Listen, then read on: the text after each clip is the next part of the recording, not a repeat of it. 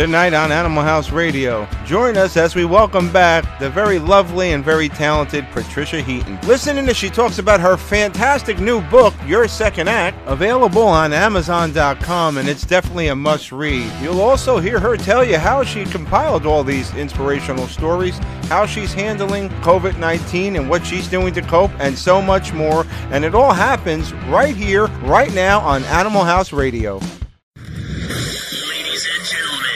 Here it is, the most listened to radio show on the planet. Even the other stations are tuned in too. 5, 4, 3, 2, 1.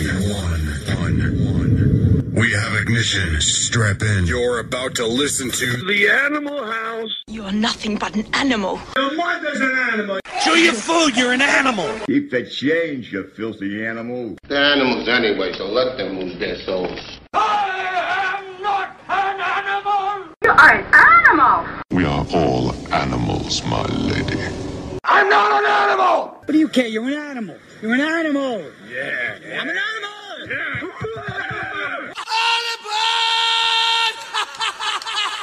Atomic batteries to power. Turbines to speed. I feel the need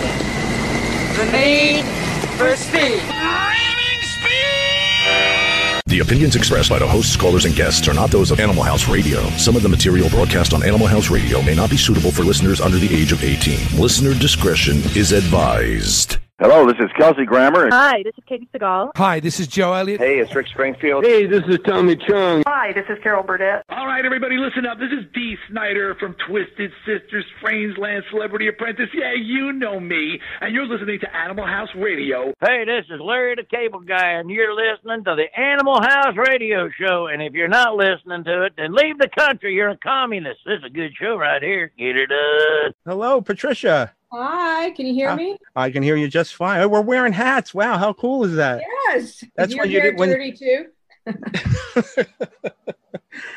You know what? I want to thank you so much for coming back on with us. The last time we caught up with you, you were doing your cookbook. Right. And I was so excited to hear that you had another book out, but I was relieved it wasn't a cookbook, because I haven't lost the 20 pounds that I gained from the last book. Aw, looks good on you.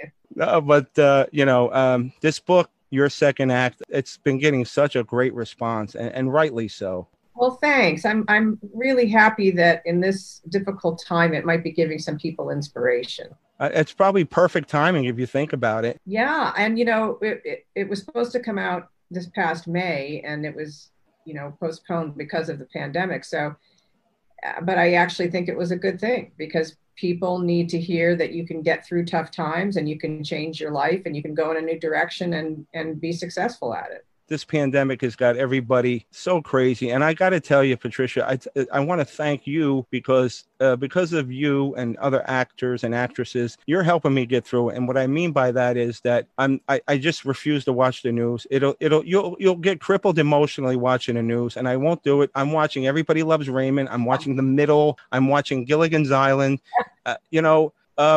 Just for example, the other day I was watching The Middle, and it was the episode where you're trying to get Brick to stop saying whoop, and you go, I did what any other mother would do, and the next scene you're spraying him with a spray bottle going, stop it.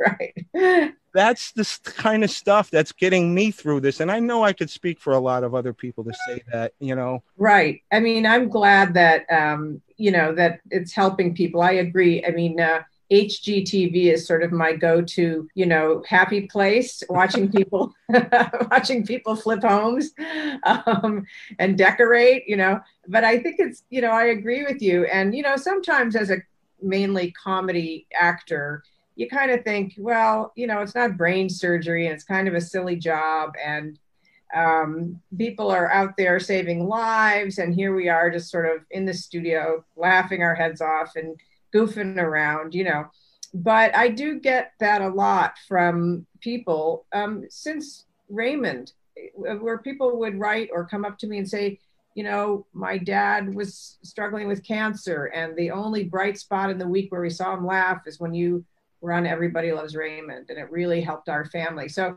it's good to hear from you too, that, it's helping to sort of lift you up a little bit. And I totally agree. I stay away from the news, because when I just look at our everyday life here, in California, we're very blessed to have a lot of sunshine and good weather and places to go for walks.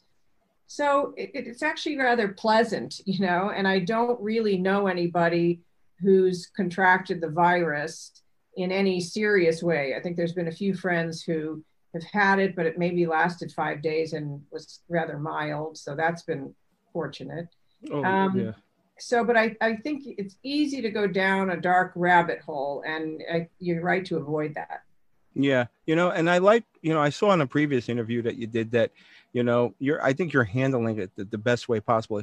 You're swimming, you're doing piano, you're going down to Skid Row. I mean, that's risky, but I know, I thought about it later because I'm planning on doing some more, work. And I've actually been surprised that I haven't caught it because of where I've been going, but maybe God's just protecting me. But, I think we all feel a little bit helpless. And I have a lot of friends who work in philanthropy, and it's been great to be able to join them because we all feel so helpless. And I think when you get out there and you're able to do something for somebody, that it makes you feel good. And I know there's a lot of people that are doing things like making masks and donating to food banks and things like that. So all those things help us all, I think.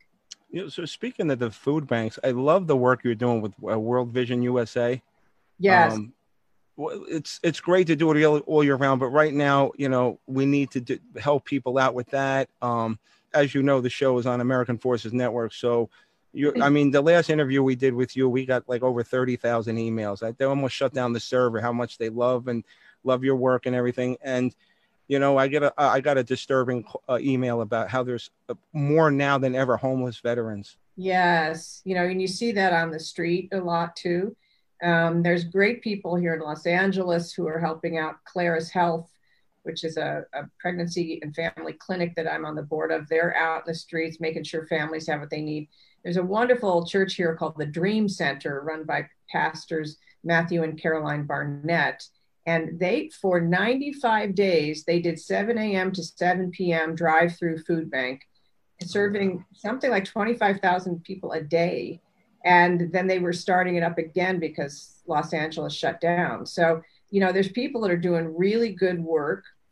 And then it's good to know that World Vision is all over the world helping people. I was just talking this morning with Catherine Compton, who's my liaison, about how it's going in Africa with COVID. And it's not quite as intense, but they don't have any resources there. So people struggle for clean water, for electricity. Medical care can often be very far away, and people don't have transportation. So it hits harder in a different way. It also increases domestic violence and child abuse and things like that. So, it's good to know that they're on the ground and they have programs in place, both around the world, but also in the US. They've been coordinating with a lot of people to get supplies to families. So there's a lot we all can do, I think. And, that's what's great about this country is everybody really pitches in when things get rough. Well, you know what?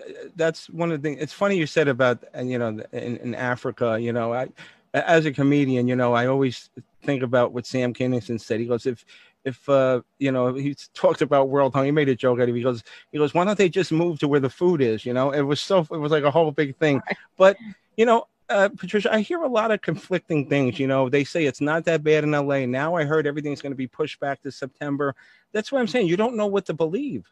Yeah, it's a little bit difficult because I think all the way along there's been conflicting information coming from very different sources. And I think it's because it's so brand new. We're all figuring this out as we go along. And so what happens is, the government thinks they have the correct information at the start, and then it evolves, and now it's changed. And it was like, no, you don't have to bother to wear a mask. Now it's everybody needs to wear masks, which understandingly has caused people to distrust. But I think we're all trying to figure it out. I don't have a problem with wearing a mask. I'm not a nervous or a worrying type person. So I'm not fearful if somebody else is not wearing a mask. But, it's like, it's the, if you go into a store, you wear a mask. I mean, to me, it's not sort of infringing on my liberty. It's hard for me to wear them for very long because I get headaches pretty quickly when I'm wearing a mask. So I try to avoid being in situations where I need one. Yeah. But, I just think, I hope that people can sort of calm down on all sides of this stuff. Yeah. And just find those places where we all agree and we can come together and not be so charged with emotion on either end. And just, we need to work together to get through this. We need to get the economy going again. There's so many people that are struggling. They don't have money to pay their rent. Parents are trying to get back to work, and their kids aren't going to be able to go to school. And, what are they going to do? So the sooner we can all get through this together, the better. Yeah. You know what? It's funny because a lot of people don't want to go back to work because they're making more money staying home, which is going to, it's going to present a problem down the road. But, your book, Your Second Act, and I just want to see, I know being in show business, you got to be prepared for success and setbacks. And I was very bummed out, about they canceled Carol's Second Act because I loved it. I mean, I love everything you do. I thought you were a ball of fire on that show. It was hysterical. Yeah. I don't understand how executive thinks. And, I know it's hard to pinpoint what people are going to like and what they're not going to like. But, what's good about it is, and I wanted to ask you, I love the fact that you presented yourself in a very strong and positive way. You made a change in mid-course, Mm-hmm. So what attracted you initially to that script, though, that made you say, I'd like this? I think the idea, of a woman after raising her children and going through divorce finds a really positive thing to do to fulfill her dream of becoming a doctor. And I thought that I hadn't done that before. It kind of matches my life now as an empty nester up until the pandemic. And then I had 3 boys in my house. But at that time I was an empty nester and, moving into producing feature films. So I was embarking on new things. And so I thought that's a nice thing to explore. Of people my age, I'm 62. You have, God willing, maybe 30 good years left in your life. And that's a long time. And you can do a lot in 30 years. So what are we doing with it? Yeah. And so I thought that was nice to explore on the show. And then it made me think about talking to people who had done this in their lives and finding out how they did it and what were the pitfalls and how could they advise other people. And that's kind of what the book came out of. I think it's ironic that the show about second acts was then canceled. Right. But that's par for the course in our industry. And I think, maybe we didn't quite hit the mark. And part of having failures, and I talk about this in the book, you have to make failure your friend. You have to learn from it. If you learn from it, then it's not a failure, it's a lesson. Right. So you have to make your failures lessons. And then what did I contribute to this failure? And what can I learn from that? And, hopefully you take something from it. And I think people in the entertainment industry are particularly well suited to this kind of thing and to trying new things because we do it all the time. Even if you're on a successful show, at some point it's going to end. So you always have to be prepared and be readying yourself for the next thing. And I think we're just used to the ups and downs of our industry. And it really prepares us for things like a pandemic and for shows failing and for things not moving forward. It takes a lot to get a show on the air and moving and keeping it on there. It's a really, really tough business. So the people who are in it are used to working hard and then failing, and so right. In some ways that makes your life easier in a way because you're kind of prepared for when things go wrong. I can understand that, and especially in show business, it's there's ups and downs. But I like one of the quotes from the book where you said you just have to get out there and embrace your life. Yes. I'm sort of an adventurous person, and I think anybody who tries to pursue a career in the entertainment industry is a risk taker. It's not comfortable for everybody to do that, right. but you don't have to, leave your home or make huge changes. Maybe it's just something within your community that you start doing. I talk about in the book, ways to find a path if you're not quite sure, you want to change and you're not quite sure what that would look like. There's a number of things you can do that are minimally risky. One thing is volunteering. Volunteering in the area of interest that you have. Right. And every community can use volunteers. There's always somebody that needs a helping hand. Another way is to take classes online. Now that we've had the pandemic, you're doing everything online. And there's a lot of very affordable classes you can take even through universities. I talk about in the book, I took an online screenwriting course after the middle finished. And I wasn't very good at it, only because I had a hard time getting started because I was afraid I was not going to be good when I wrote it. And it's sort of this problem of perfectionism, which I have to get over, right? And I talked to a lot of writers who said, you just got to start putting it down on the paper and it's going to be bad and you're going to have to rewrite it, but you have to just start putting it down on the paper. But what I really took that class for was to become a better producer. I wanted to really learn from the inside what a writer's process is so that when I was giving notes on a script, I could speak to them in their language and understand their process. So, you know, I think that you can take a lot of classes of anything you're interested in, whether it's a business class or an artistic endeavor. There's lots you can do there. And then, you know, we've had a lot of time on our hands since we've been locked down. In fact, you've interrupted my cleaning out the garage. Oh, I'm so sorry. I'm in the doghouse now. I apologize for my appearance, but I'm like kind of a little filthy from being in the garage, you know, going through all these old boxes of things. But what I do while I'm cleaning out cabinets and pantries and garages is I put podcasts on of things that I'm interested in. And I think that's also a great way to explore areas that you might, you know, try dipping your toe into. So there's things that you can do. So you don't have to move to LA or to New York or make a huge change like that. You can do stuff and start to think about it right from where you are.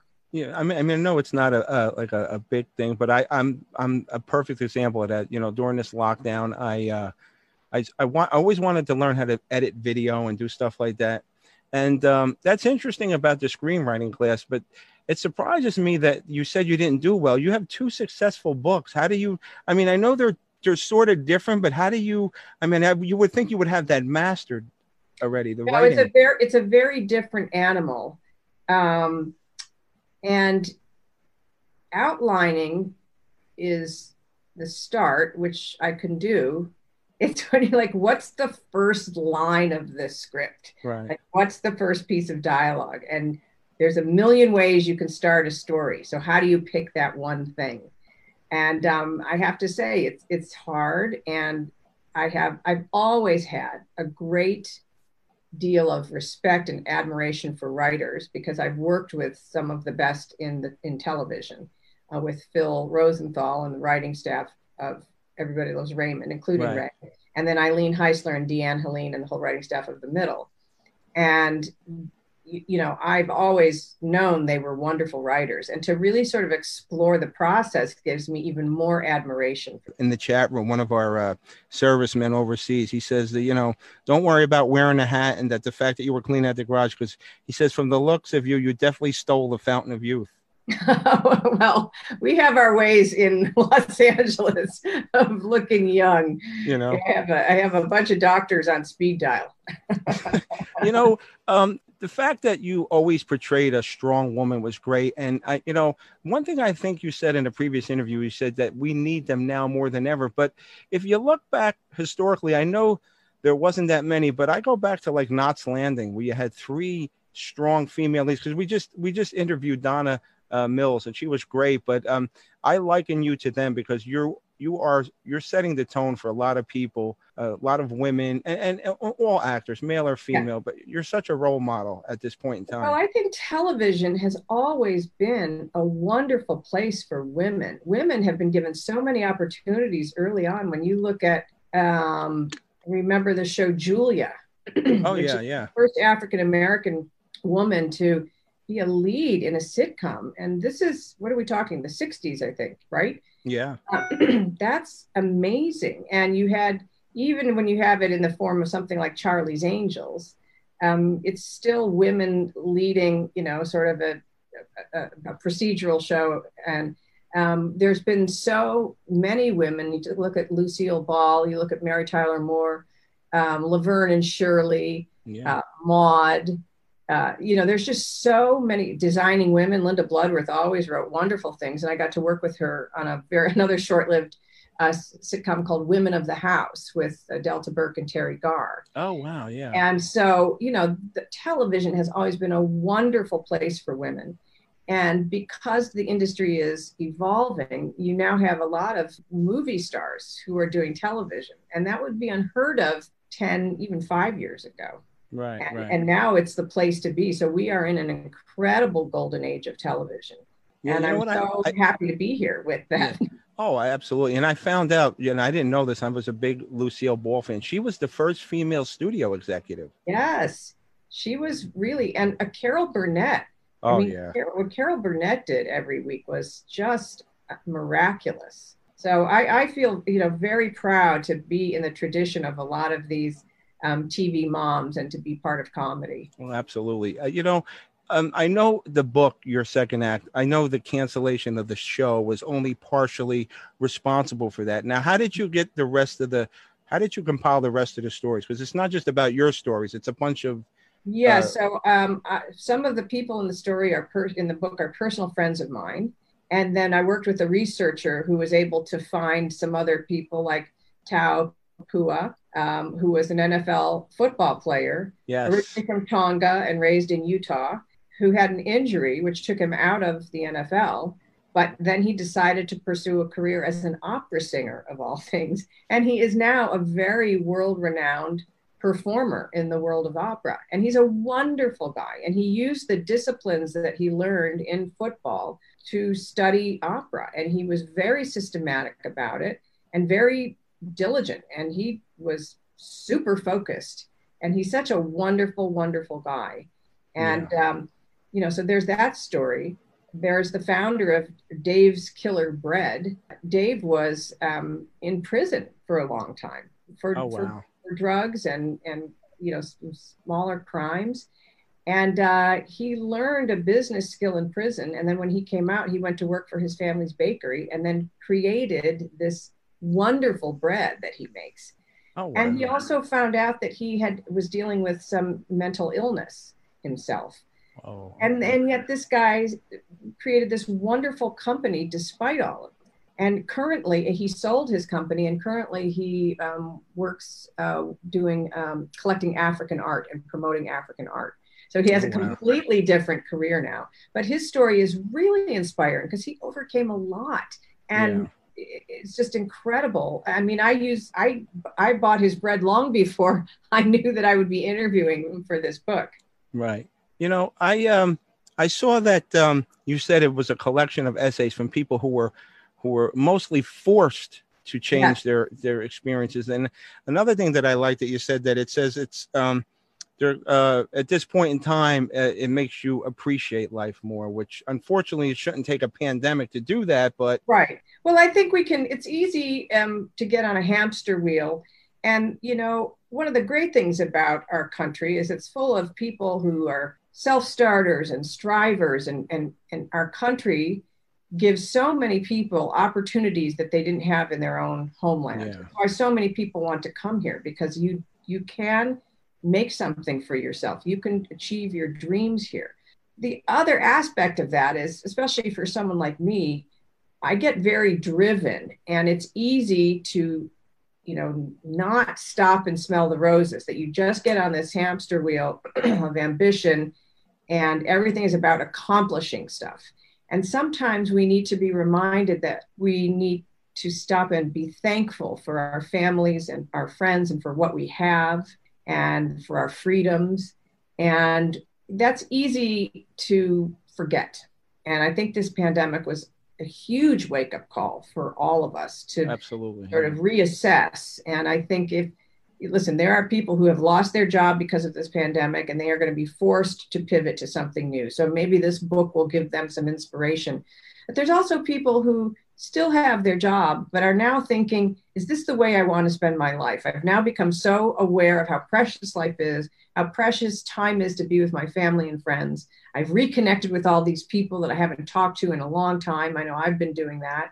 And maybe I want to do something different with my life. So I think that, this is a great time to explore that when when we have this pandemic going on. Yeah, I think no doubt the book is inspirational and motivational. I know it's going to help a lot of people, and I would imagine coming out of this COVID, if that's ever possible, hopefully that there's going to be a lot of second acts going on where people are going to have to, I absolutely think you're right. I think everybody's going to be very changed by this in small ways and big ways. And I think, it's a great thing. I mean, it's sad that there's so many people grieving their loved ones that have been affected by this pandemic and have not been able to be with them. I mean, it's all awful stuff. But hopefully there will be some good things to come out of this also.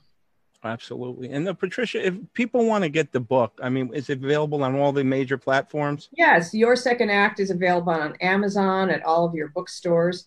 And I think it's also, a great book club book, because there's sort of work pages at the end of every chapter where you can take notes on how you felt about what you just read and what you relate to with the person's story and what you can take from their story and use in your own life. So I think it's a wonderful book for people to read together and then come together, not only to discuss what's in the book, but talk about possibly their own dreams and visions for something different in their life. Because I think it's great to come up alongside each other. It's often really good to have a partner, or at least a mentor or a friend who's supportive. Yes. Because it can be tough to start a business or change careers, and you need people around you who are going to be supportive of you. So a book club is a great way to do that. Well, especially with that book, and they might have been hesitant. Maybe that'll give them that extra drive to make the leap. You know what I'm saying? Right. Yes, exactly. And I, like I said before, watching you on TV has helped me so much to get through it. And I know I speak for everybody else. I wanted to wish you continued success. I just got to say, though, next time you get a sitcom, are you going to be like a little hesitant to jump back in, or you're going to go? Oh, no, I'm looking for stuff right now. I mean, I love to work, and yeah.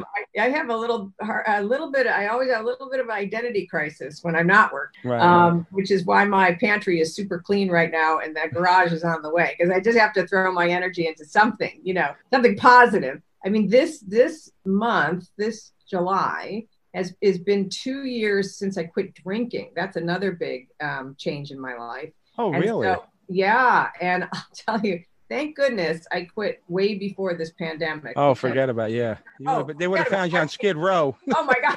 I would have been cracking open that Prosecco at noon every day. Oh, my God. That's so funny. That's been a huge change for me. And it's been wonderful, actually. I mean, I really miss bourbon. I have to say, I miss bourbon a lot.